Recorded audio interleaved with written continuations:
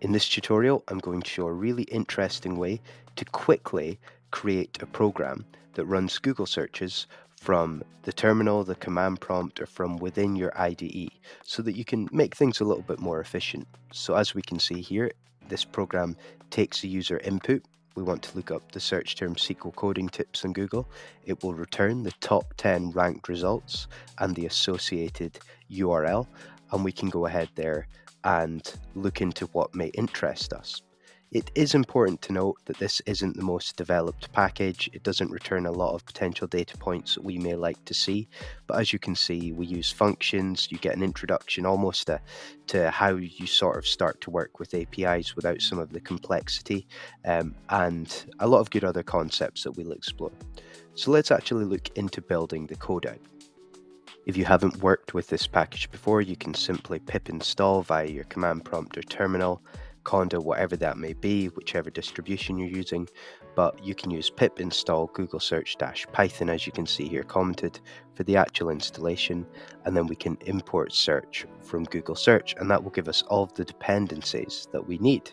So the next thing that we need to do is we're going to use a function here to make everything a bit cleaner, a user-defined function, and what this will do is perform the Google search and print results. Now this is already, the Google search Python library is already built on top of requests in Beautiful Soup, so it's got a lot of powerful scraping functionality, so we don't need to do too much. We'll define our function, which I'll just call Google search, and it's going to take a query, which is essentially just going to be the search term. It saves us having to explicitly define it here within the search results variable.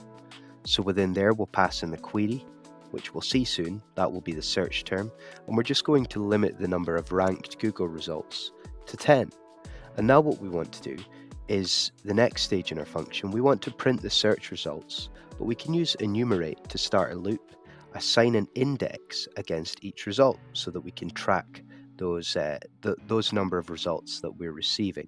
So we'll say for, we'll have a for loop for I, and the result that we get, we can go ahead and print that essentially. So we use an F string, just a formatting string, of course, newer within Python 3 to keep everything clean, and we will print the text string result. We will also show the index. I've used I, so for I in the for loop, just shorthand for index. You can use any naming convention you want, and we're going to return the result, which will be that URL string.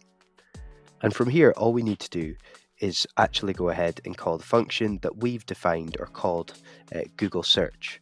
So this line here is going to call the Google search function after the comment, and it will pass the user's input that we've named query as the argument here, and then we can execute the function and provide the Google search. So overall, this code essentially is allowing a user to input a search term, and we can perform the Google search with the Google search library. It will retrieve the top 10 search results and print them along with the corresponding index that we've made slightly clean with those F strings. So I want to take user input to make it a bit more dynamic, a bit more real world like. So that query can be equal to input. We ask the user what they'd like to search for, and whatever input they place will be stored against that query variable.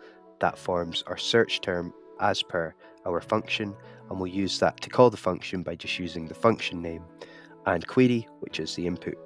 So now, as we've seen before at the start of this video, if we go ahead and run this, we will return the top 10 website hits or ranked hits on Google with the associated URL. So again, we'll ask the user for an input of what we want to search for. We'll just say for convenience SQL coding tips, a good data practice there to look into, and there we go. We have the 10 results. So this is really lightweight and flexible, but an interesting way to sort of practice some of those core Python and data skills.